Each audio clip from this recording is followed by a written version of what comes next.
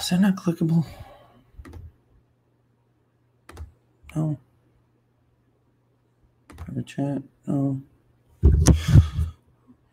All right, I'm gonna wait for this to fill up a little bit, and then get into the topic. I don't know if you can see in the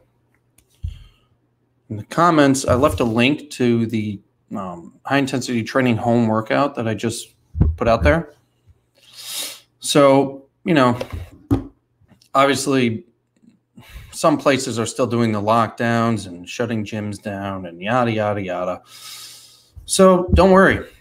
I created a high intensity training workout that is just as effective as a gym workout with very minimal equipment needed, almost no equipment in many cases. So if you guys are stuck working at home, or if you are stuck working out at home, or if you prefer to work out at home, go ahead and pick up that workout. Everything is explained and demonstrated, and it's extremely effective. Oh, man. Let's see. Hold on. What else do I need to do?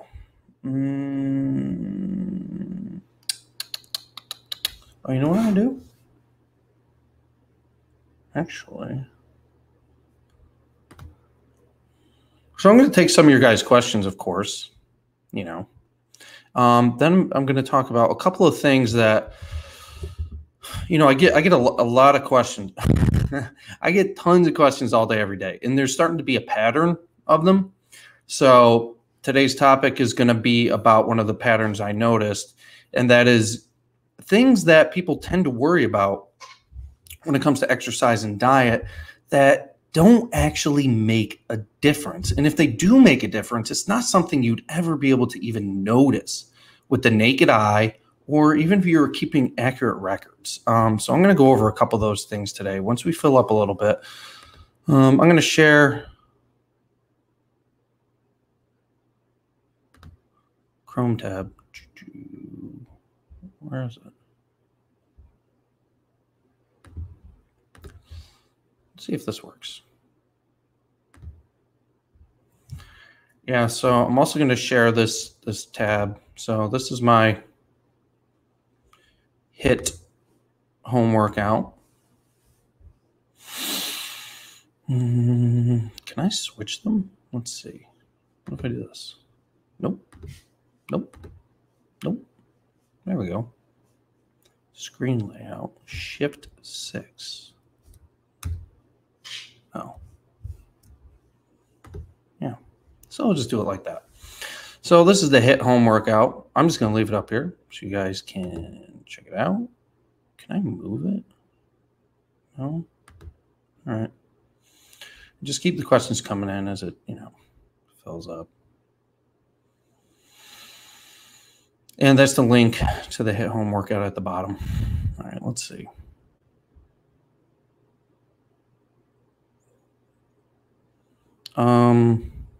LFC Rags, just go ahead and ask the question here. I have tons of emails and messages to get through. So, you know, if you're here right now, just ask your question now. because, I may not even get to it later. All right, I'm going to go through the questions here. I'm just going to read them off so you guys can still see the link. All right, so question here, 1. If genetics play a huge role, should we change anything in our routine? I'm 5'6", 155, and was 172 before I got the flu.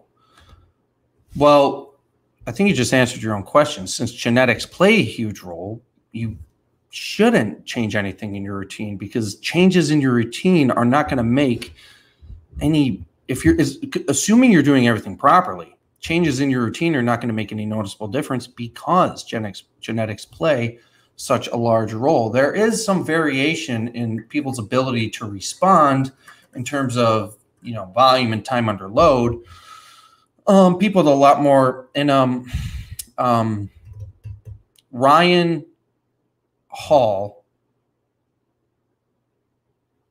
Wow, dude, I'm drawing a blank. Ryan Hall, yeah.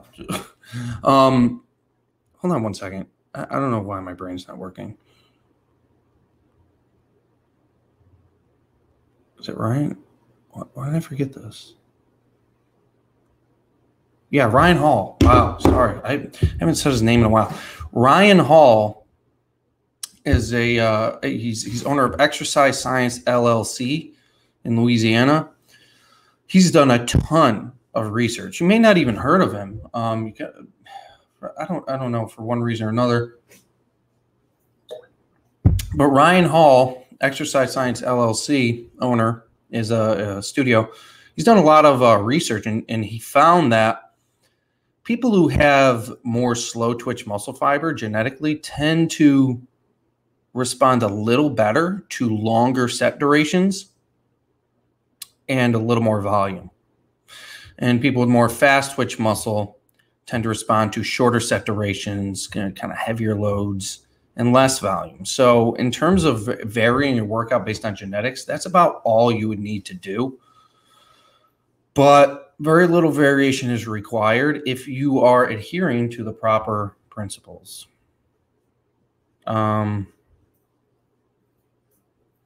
Rockwell says he was 172 before he got the flu. Remember, you're 155 now. So whatever you lost, it's mostly water and muscle glycogen. And once you resume training again in proper diet, you're going to put that back on almost immediately. You really don't lose much muscle when you're sick. It just feels like you do because you're dehydrated and you're not eating much, you're not eating well. So, okay. Renegade, do you play any sports? Do you play golf living in Florida? I play golf occasionally. I got my club sitting right there, actually. I find it hard to play. I used to be pretty good, but I broke this finger. I severed the tendon here playing with my dog. So I don't know if you can see, but I can't do this function. I can't bend it there. So I found it extremely hard to hold a golf club these days. So I don't play much golf. In terms of sports, I don't know, every now and then I'll play some recreational basketball. I actually hurt my foot dunking the other day because I hadn't dunked a ball in so long that when I landed, I got plantar fasciitis for about 2 weeks because of so much, because I'm heavier than I've been, 215-ish. So my body was not ready to absorb the impact. So I play basketball here and there, but I don't regularly play sports. I played football for my whole life, and I'm done. The most active recreational thing I probably do is ride my jet ski. Believe it or not, it's not that easy. It's fun, too. Do you like green tea for fat loss? No. I don't understand why people think things like in this is like part of the topic today, things that make no difference. Like green tea is not going to give you any noticeable fat loss. These are lies that have been told you by the fitness industry to sell you junk. Like you can't just like be overweight, start drinking green tea and expect fat to mobilize. Fat is mobilized based on demand, based on energy balance. You need a negative energy balance, no matter what. There are things like green tea extract and coffee bean extract that have been shown to help mobilize fat tissue, but you have to be in a calorie deficit first. They might help, they might not, but regardless, you need the calorie deficit.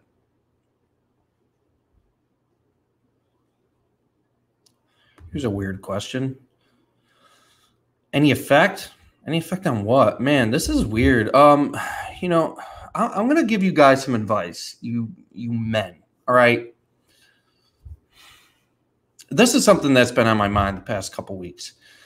Many men are so goddamn lost that you're looking for weird hacks like semen retention, cold showers, no FAP, all these things to like bring a significant change to your life. And it's not going to happen. Okay. Doing these, you're looking for a fast solution to a pretty complicated problem, which might be your life as a whole.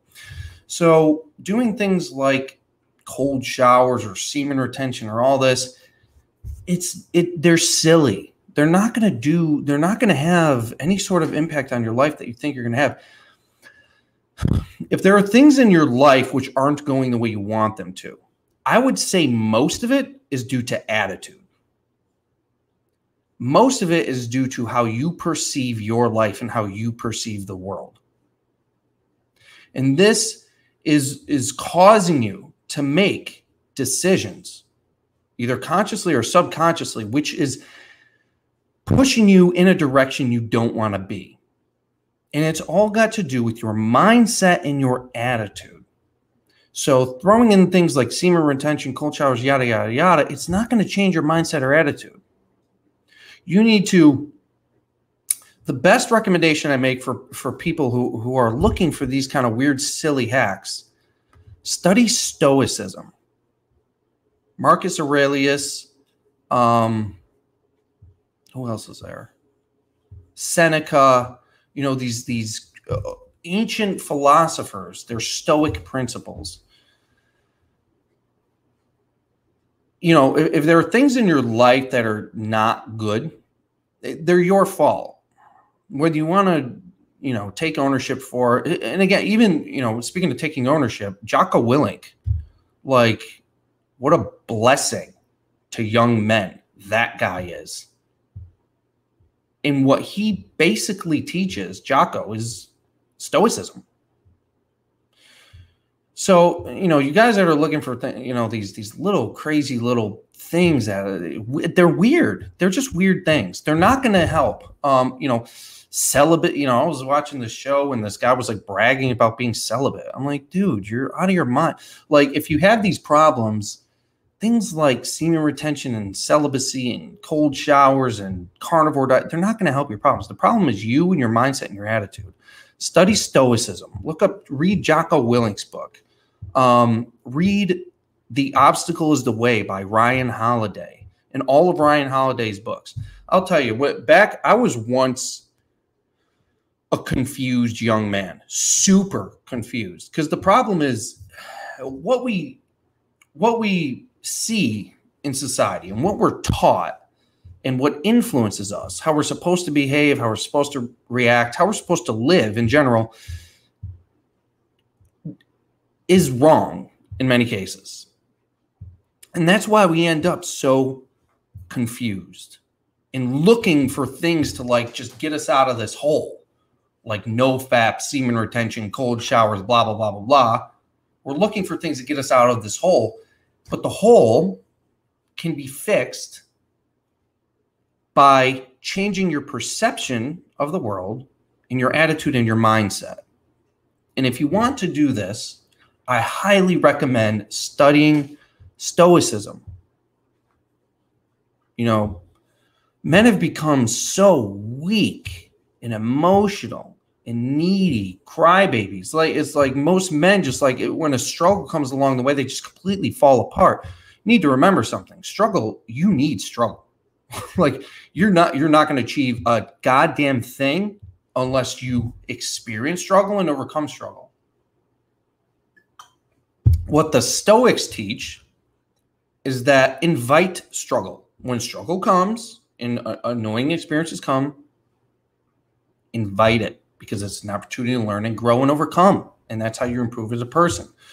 Not some silly life hack like no fap or semen retention. That's not going to help you overcome a struggle. You need to face the struggle head on, be a man, and figure it out.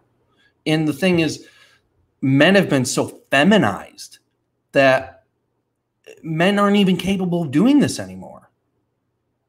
You know, you're looking for the easy way out. There is no easy way out. You know, I've been thinking about this for the past couple of weeks. I get these really crazy questions about fitness. And it's just like, you know, they're men looking for shortcuts. That's some feminine shit. A man is supposed to fight and overcome. That is the essence of a man. A man is not supposed to look for the easy way out or some shortcut or the path of least resistance. You shouldn't be looking for hacks or shortcuts. You shouldn't be looking for the fastest way to get ripped or the easiest way to get in shape. I get these questions all the time. That is some weak shit, guys. That's weak. Don't look for the easiest way. Look for the most effective way, an optimal way, but don't look for the easiest way. Think about it this way. If it was easy to get in shape, we wouldn't respect people more who are in shape. And we do, whether consciously or subconsciously. You see somebody who's jacked or somebody who's in super good shape, you respect them more because you know the struggle they had to go through. You know the discipline and the effort involved in that. And if you're looking for the easiest way to get in shape, if it were easy, we wouldn't respect it. We would take it for granted. We wouldn't value it. So, you know, that's the end of my rant. But, you know, guys, stop looking for these little hacks, the easy way out, the easiest way, the blah, blah, blah, blah, blah, the fastest way to lose fat. Stop with that shit. You don't want the fastest. You want something that takes effort. It's going to help you as a person. It's just this weak fucking Western society shit. Everybody's afraid to try at something. It's fucking sickening. Like, you guys might not know my story, but dude, none of this shit came easy to me. I suffered for years, you know, and, you know, a guy I've been watching lately on YouTube, his channel is called The War Room. He's just one badass savage dude. And he, you know, he's very talented in putting the modern struggles of men in articulating it, putting it into words. And he basically explained my story. You know, when I opened my first studio, it was like a year and a half before I ever started making any kind of money. And, you know, there are many times when I started my studio that I thought I'd have to close the thing up. I thought I'd have to go sell used cars. But, you know, most modern men, most society would get tough and they go, and then they quit. But back then, you know what I did? I looked for an answer. So I started studying Stoicism and Stoic philosophy. And what I learned was, okay, when the shit gets real hard, the worst thing you could do is back out or look for an easy way out of it. The best thing you could do is just face that shit head on and just do the work. And I did that in my studios. So I noticed, like, after the first year, I was like, oh my God, what the hell am I going to do? Like, it's not working. But I knew deep down not to quit. And the same thing applies for exercise. It's going to suck. You're not going to see the results as fast as you want them. It will appear to not be working. And all you're going to want to do is just stop because it's not worth your time. And right when you get to that point and you overcome that, that's when the breakthrough happens. In the War Room, his video, I shared a clip of his video on my Instagram, said something similar to that. And he's exactly right. Because right when I got to the point where I was like, holy shit, there's no way this is going to work. This was like February of 2018 or something, 2017. I was like, this is not going to work. April and May of 2017, 2018, whatever the year was, came, and I made $45,000 in 2 months. Okay. That's when the breakthrough happened, and it was smooth sailing from there on out. So to reiterate this rant, first of all, young men, if you're looking for somebody to give you really good life advice, go visit the War Room channel. This guy has a lot of valuable information for you. And in a nutshell, welcome struggle. See it as an opportunity to grow and overcome. And you will improve as a person every single time. Struggle's not, and Jesse Lee Peterson said this at the 21 convention. He was talking about, the times where things are easy and going your way. Those are the worst times. There's no growth from that. Times where things, when shit, the way he says it, when things are going to hell in a handbasket, as Jesse Lee Peterson says, he goes, those are the best times. So that's when you grow. And it has to do with fitness. It has to do with business, everything. So stop looking for these shortcuts. All right, that's the end of my rant. Next question. Also, if you guys haven't got the HIIT home workout, get it because it's awesome. For HIIT at home, I'm stuck on whether to use full body or upper lower split. Full body would allow me to hit muscle more frequently, but upper lower would allow more volume per session. Well, you don't want the most volume possible per session. You want the minimum volume required to stimulate the desired result. The only reason you would need to do a split routine is if you couldn't tolerate the full body. You're probably better off doing the full body until you get to the point where you feel like you can't tolerate it. Again, you don't want to try to cram as many workouts in a week as possible. There's no benefit to doing that. The majority of the research shows that an increase in frequency for a muscle group provides no real increase in benefit. For instance, if you train a muscle group once a week versus twice a week versus 3 times a week, there's really no increase in benefit as long as you're properly stimulating it. Wayne Westcott in 1989 and 1986 did a study on this. I reread them yesterday, actually. So your goal should be to do as few workouts per week as possible to optimize recovery and growth. Because remember, the recovery is when the adaptation is taking place. You want to optimize that. You don't want to try to cram as many workouts into a week as possible. It's not going to get you to your end result any quicker. And there's the link for the at-home workout, by the way. Actually, I'm just going to throw this on the bottom. Hold on. There we go. That way it doesn't. All right, where's this Patreon one? I don't even want that up. Whatever. All right, back to comments. If the food industry is off by 30% as far as labeled calories, how do you dial it in so you're efficient with intake? Add an additional 30% to it. So, like, they're given a 30% margin of error, and they will take advantage of it to make their food seem more healthy. The FDA allows them to do this. I learned this from Drew Bay. So, for instance, if something says it's 500 calories, 500 times 1.3, it's actually 650. So when you're doing your calculation, adjust for 650, not 500. That's what you're actually eating. And the easiest way to do this is to take your resting metabolic rate or your target calorie intake. So say you're looking to eat 1,800 calories a day. Multiply that by 0.3, which is 540. Subtract that from 1,800. And if you're aiming for 1,260 calories a day, you'll probably be closer to hitting 1,800. So what I noticed with my clients in my studios, this took me a couple of years to notice this. So they'd say they were eating the way I told them to, and they weren't losing weight, and it would blow my mind. I would assume they were lying, but guess what? They weren't lying. They were still eating too much, but it wasn't because they were lying. They were still eating too much because of the inaccuracy in the measurement. So now I would get women and I would put them at 900 calories. They'd be like, oh my God, there's not enough food. I'm going to starve to death. And I would assure them that they're eating way more than 900 calories. They're eating probably more like 1,400 or 1,500. As soon as I started dialing in their diets, like to a ridiculous low amount, they started losing weight, because you're always going to eat more than you think you are. So adjust by, find the target calories that you want to eat each day and do about 15 to 30% less of that if your goal is fat loss.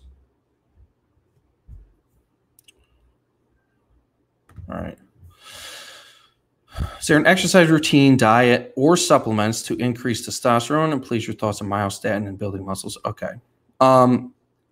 Any intense exercise which aggressively fatigues muscle tissue will increase testosterone, because part of the stimulus. So the testosterone is part of increasing protein synthesis and building new muscle tissue. So increased testosterone is part of the stimulus, which allows for the muscle growth. So yes, any intense exercise will increase testosterone. Diets lower in refined carbohydrates and lower in refined sugars will also help with testosterone, because chronically elevated levels of insulin will limit testosterone production. Supplements, not really. So there aren't really, to my knowledge, there aren't really any really effective supplements for increasing testosterone, because if there were, they wouldn't be doing TRT, which TRT is super popular now. Thoughts on myostatin in building muscles? I'm not sure exactly what your question is, but myostatin does affect how much muscle you can build. A decrease in myostatin is also a side effect of intense muscle fatigue and weight training, because myostatin is the limiter. It's pretty much the governor to how much muscle you can build. So the less myostatin, the more muscle you can build. For instance, there are, there's a famous dog called Wendy the Whippet who lacked myostatin altogether, no myostatin at all. And this was the most grotesquely jacked dog you'll ever see. I'll look it up.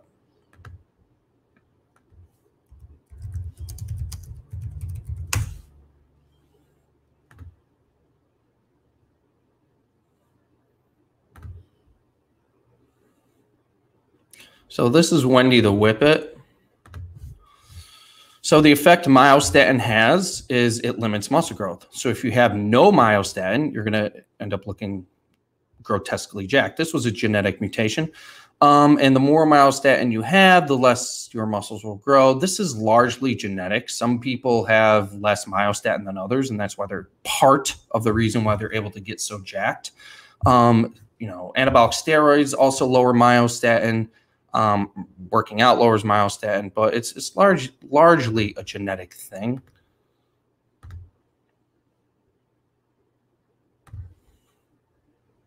But there's no like supplement or something you would take for more myostatin.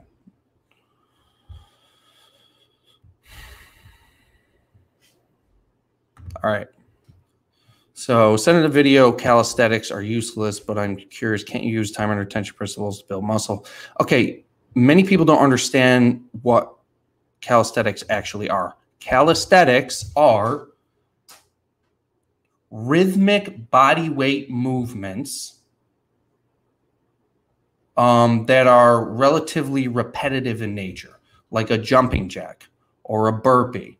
So by definition, calisthenics don't optimize time under tension. A chin-up, a push-up, a body weight squat. These are not calisthenics. These are body weight exercises. So when I say calisthenics are useless, I'm referring to the rhythmic, locomotive, repetitive movements like a burpee or a jumping jack, not body weight exercises.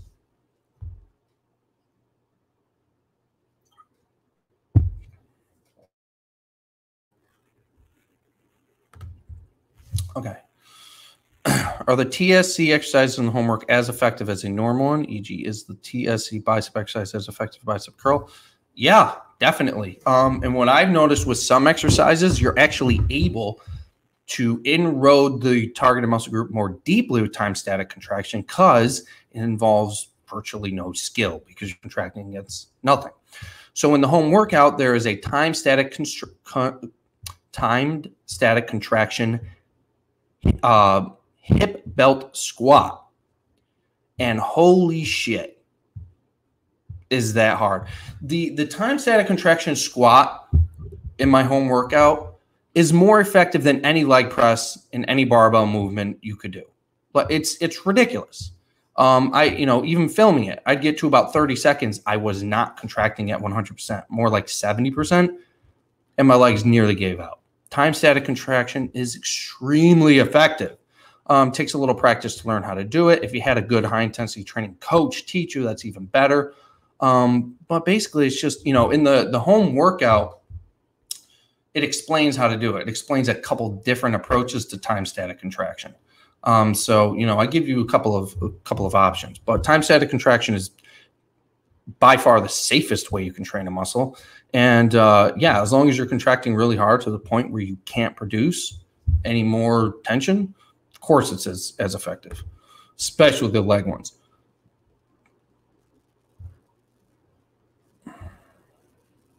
Okay. Well.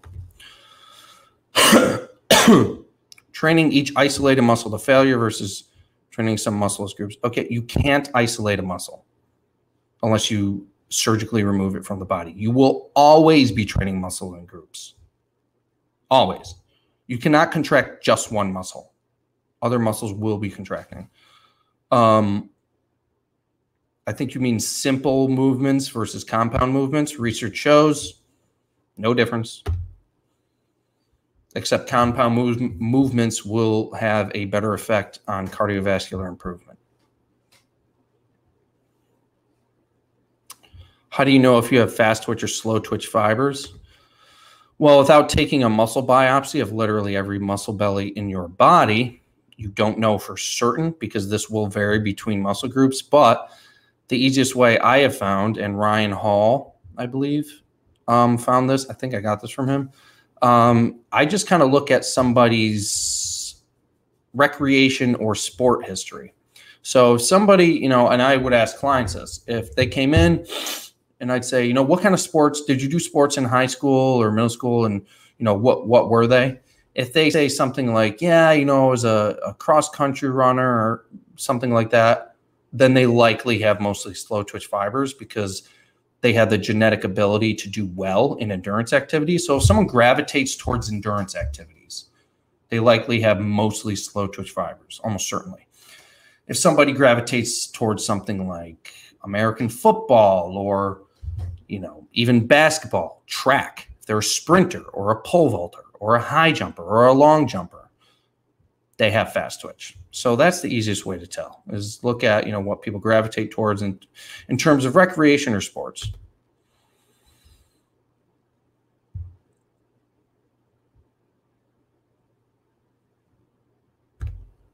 All right. Well, with this, the results would not be different. One would just take longer.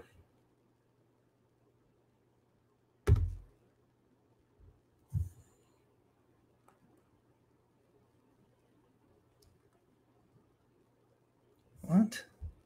I don't really understand this question. Is there any good way to focus on the eccentric phase of the reps when training alone? And is it even worth the effort? I don't even know what that means. Is there any way to focus on the eccentric phase? Yeah, just go slow. Is it worth the effort? I don't know what that means. All right. If I had the genetics to recover and adapt quickly, can I work out 6 days a week doing push-pull, adding leg to the pulling days? You do not have the genetics to recover that quickly. Trust me. You do not have the genetics. Nobody does. To train intensely with an adequate volume 6 days a week. So you are delusional if you think you can. Again, You guys are trying to cram in as many exercises in a week as possible, thinking that that's going to get you faster results. It's not. There's been dozens of studies that show this to be true, that have shown that increase in frequency of workouts has no effect on the results. It might get you to your genetic limit 5% faster, but why would you risk being under-recovered and not getting any result at all by trying to push it faster? Stop trying to push it as fast as you can. Nobody can work out 6 days a week with high intensity and adequate volume and see results. Don't even think about it. Even a bodybuilder on steroids. The only reason a bodybuilder can work out 6 days a week is they're not training hard. Like, the reason is, like, you have an average physique or a below average physique, and you want your dream physique immediately. So what you're trying to do is trying to push the process along and take the process into your own hands. It's not up to you. You cannot push the process along as much as you would like to be able to. Your body's going to do it on its own time. Do not work a muscle 3 times a week. Hell no. The systemic fatigue and inflammation, there's no way you'll be able to recover from that. And if you think that you are recovering from that, well, then you're not stimulating anything.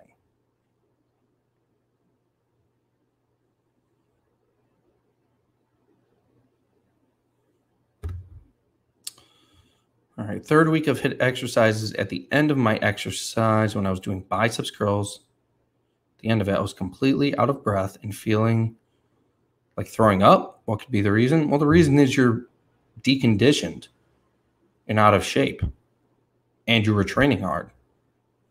It's normal. It's normal to feel this in the beginning.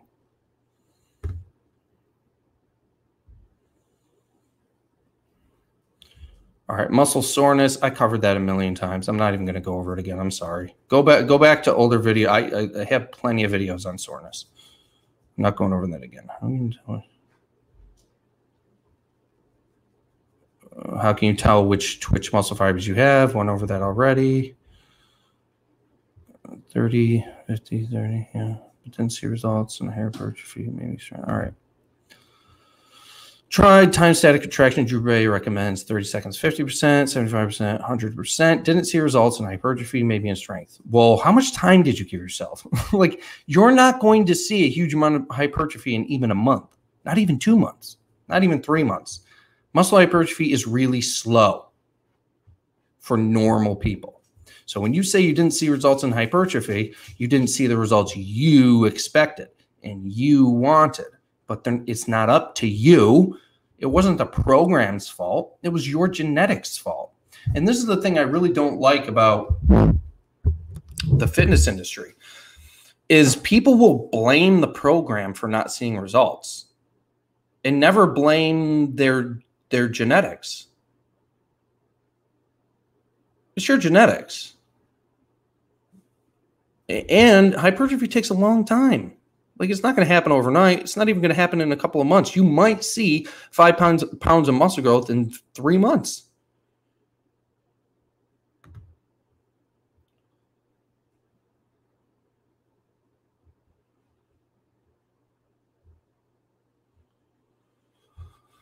I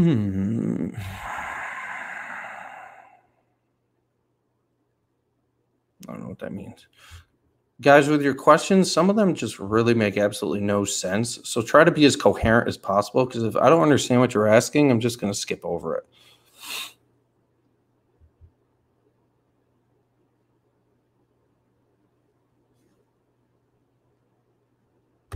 I just answered a question like this.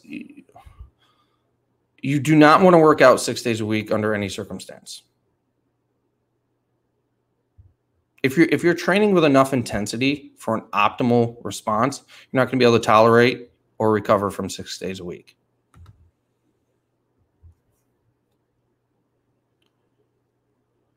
All right. you're going to have to, I can't give you an answer on this with such general information. I'm going to need to know your training history, your current diet, your height, your weight, your age. There's a million things I'm going to need to know. If you want to address this, then email me for private coaching. You can email me at jvincentfitness@gmail.com. I'll post it in the comments if you want coaching. I can't, I can't answer, give you a simple answer to an extremely complicated question. I need to know a lot more information. And if you want me to help you with that, a private coaching call is the best approach. No. Oh, shit. Isaac Holloway. If I missed you, I've been a little bit behind on things. I'll send that over this afternoon. If I miss you, I apologize. Just send me another email because I've got them. A lot of times I got them created, but sometimes things get in the way and I skip over. So if you never received them, just email me and I'll send those over today. I might be biting off a little more than I can chew at the moment. Got to get a little better with time management here because I have been skipping over some people accidentally. If we did have a call and I forgot to send the diet and something in workout over, just email me again because my time management has sucked lately. I'll admit it.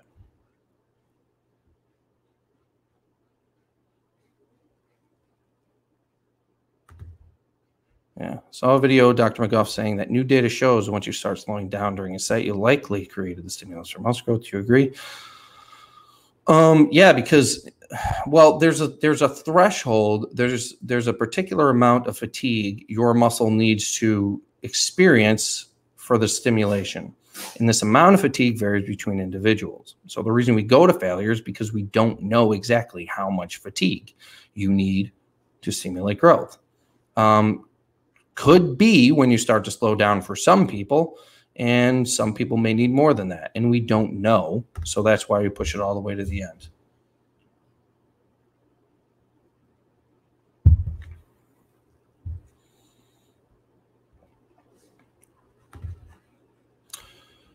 No, failure is not the inability to move the weight because you could recruit other muscle groups or use momentum to move the weight. Failure is the inability to continue the concentric phase of the range of motion in the prescribed form. That's what failure is. What are my opinions on diet drinks and artificial sweeteners? I don't care for them. That's it. That's my honest opinion.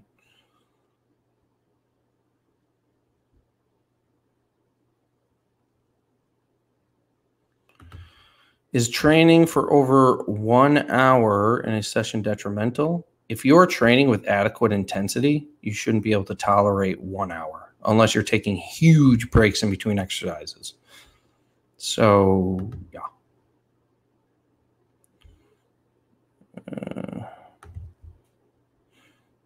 Yeah.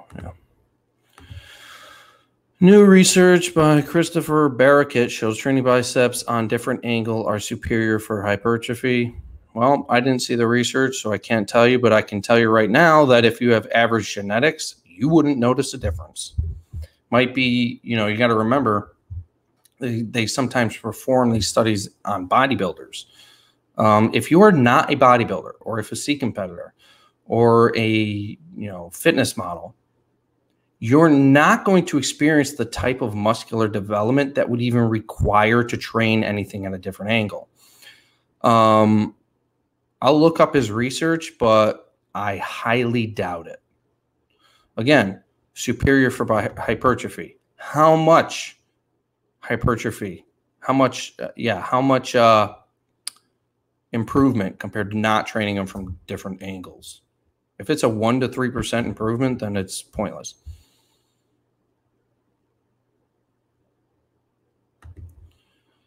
Any truth to HGH being spiked after fasting for over 2 days? I have no idea.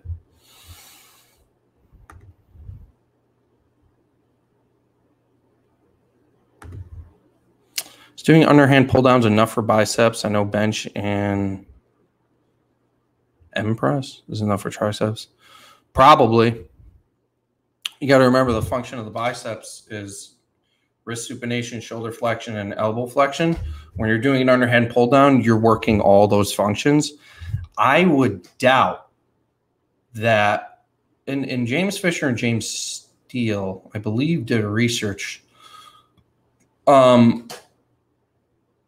showing that an additional biceps movement or an additional triceps movement with the compound movements like a row and a press showed no additional benefit in muscle growth. So I would imagine that doing a pull down to failure is all you need for, 90 to 95% of your biceps development. And adding an additional curl probably isn't going to help much. Should we do abs and full body workout? Yes, definitely. It's still, do abs at the end of your full body workout. Now, I just want to quickly look up this research. Christopher Parakeet. I'm going to stop sharing for a second.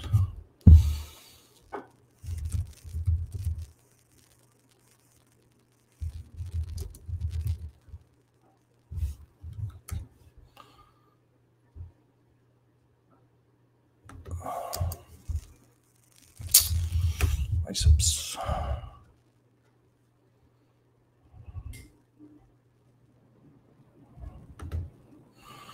All right, I'm just going to briefly look over this. The effects of varying glenohumeral joint angle on acute volume, load, muscle activation, swelling, and echo intensity, biceps breaking, resistance training. All right, let's see. There's manipulating joint angles during isolation exercises may impact. Here, I'll share the.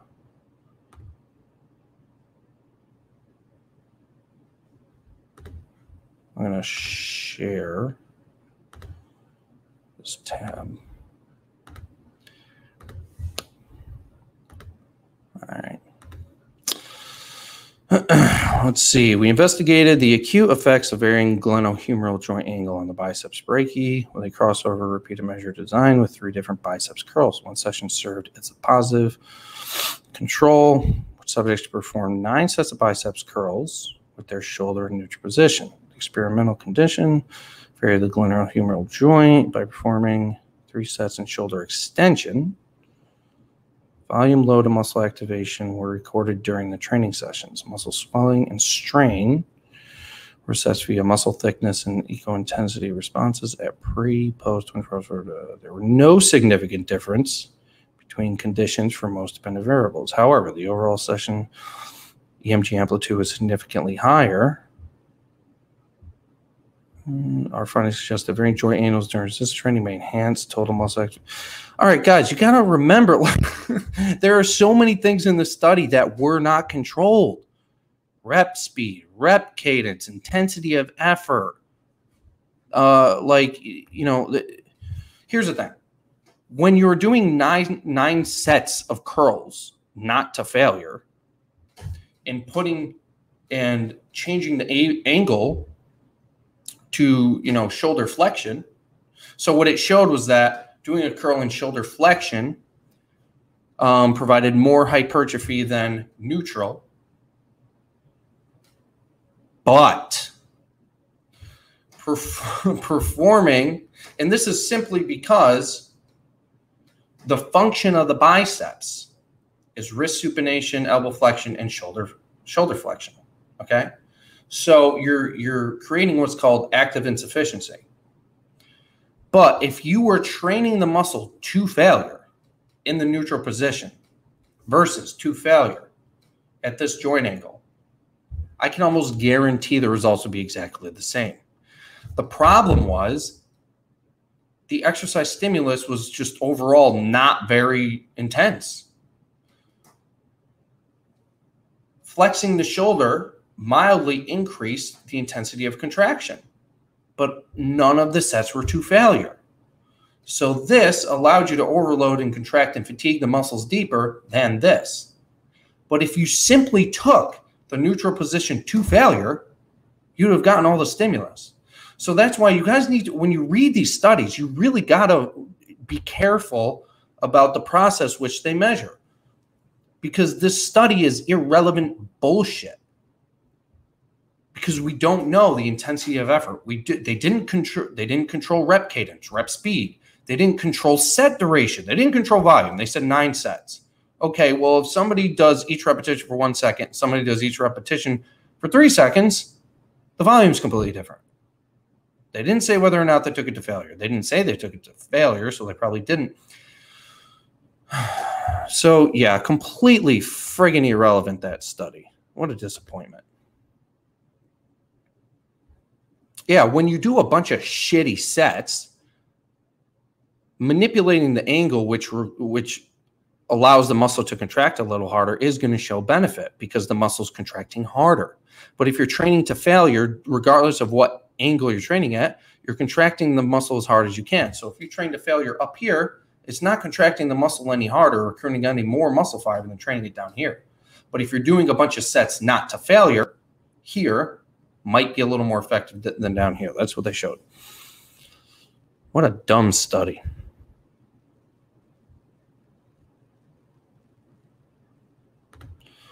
Is a reverse curl enough for forearm work? No, you want to do wrist flexion and wrist extension with a dumbbell. Reverse curl will work the brachialis and brachioradialis a little more than a supinated curl. But if you're doing a row and a pull down, you're working the brachialis and brachioradialis as much as you can anyway. Do you like lunges as an exercise? They're okay. I don't do them. I worked out with John Sonmez's Bulldog Mindset. If you guys haven't subscribed to his channel yet, definitely do that. He's an awesome dude. I did them with him one day, and they were tough, but I just don't really like them.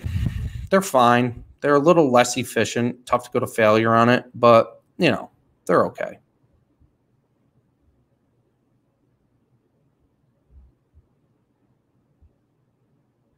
Oop.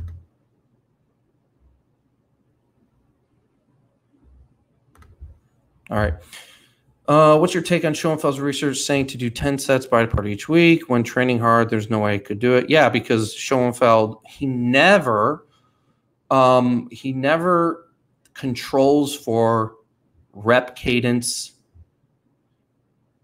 or intensity of effort. So the problem is he's not controlling for rep cadence. So if one individual does 10 sets at 1 second each direction versus another individual that does 3 seconds each direction at 10 sets, the second individual did 3 times as much volume. So when you're defining volume by sets and not controlling rep cadence, it's fucking irrelevant.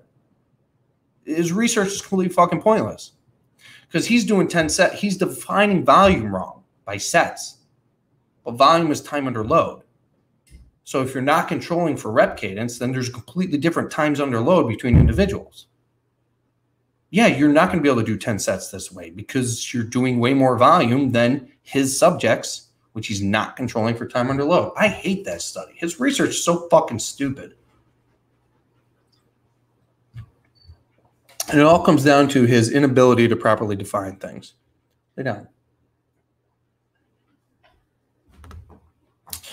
Purchase Doug McGuff book, Guided by Science. What to look for in the book? I don't know. Just read the book, dude.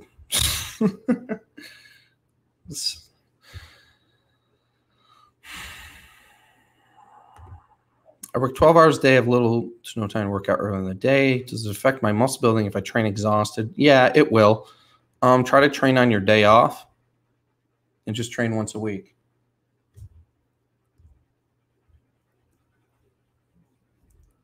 What is wrong with you?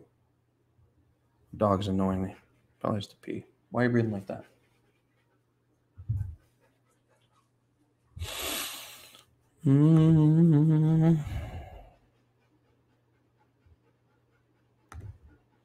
Is a vertical pulling exercise even possible with dumbbells? No. Unless you hang upside down.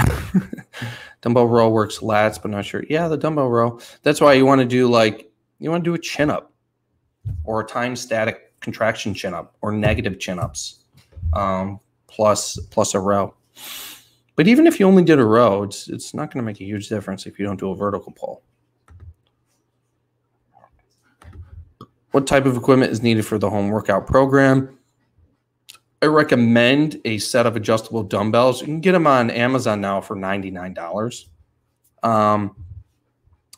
And just those furniture moving straps for time static contraction. I have links to the recommended equipment in the workout, but a huge amount of the workout is also body weight.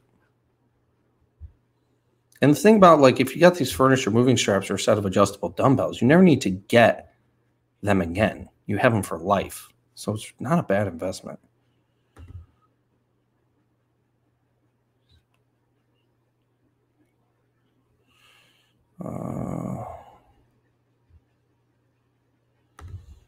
Train to failure, but question whether I dig deep enough of a hole, so to speak. Any advice on this? Well, do you feel like you really worked the muscle? If so, then you're fine. If you feel like you could do another few sets, then you didn't train it deep enough. But again, you could just have a lot of slow twitch muscle fiber, and that's why you don't feel you dig a very deep hole. In which case, you're not going to see huge results from training anyway. What is wrong with this dog?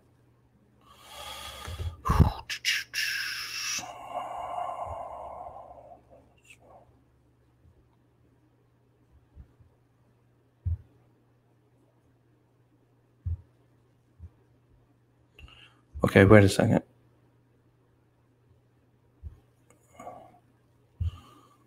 Seconds in between sets as fatigue set in.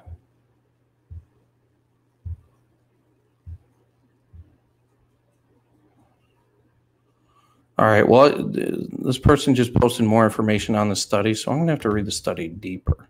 Let's see, they don't.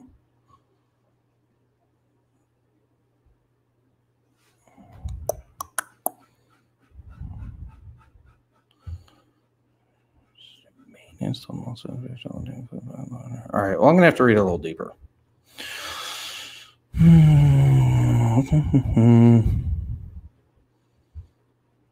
Let's see.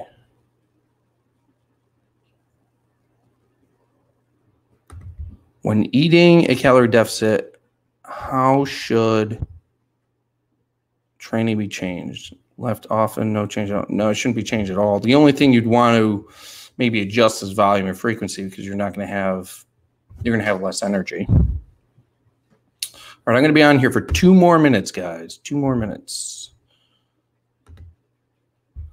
And then I'm going to, hold on. Oops. I'm going to bring up my at-home workout again.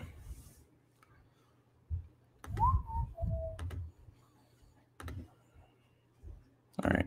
So if you guys haven't already, check out the at-home workout. Just found your content. You do videos and common injuries and how to deal with them.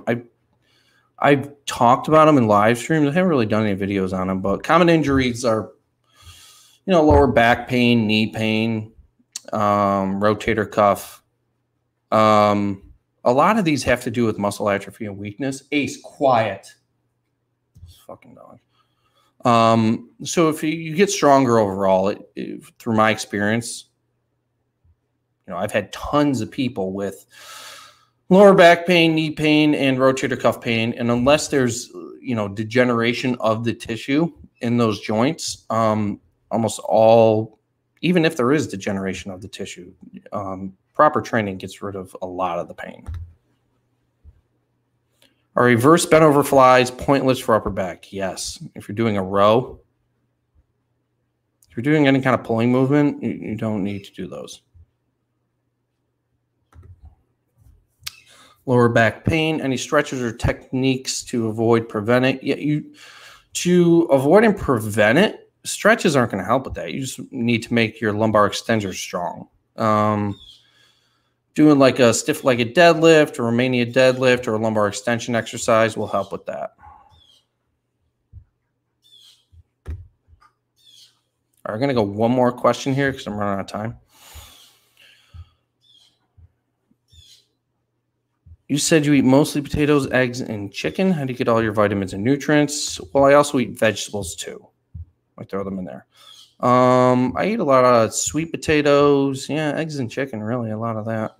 So all the micronutrients, they come through vegetables. So if you're eating vegetables with every meal, you're gonna get a lot of that. All right, so we went for about an hour. So I'm gonna hop off here. If you guys haven't already, check out the HIIT home workout. There's a link right there. And yeah, follow me on Instagram _J_Vincent, and I'll do another live stream maybe in a few days. Also, the Patreon link is down at the bottom there, patreon.com/JVincent. All right, see you guys next time.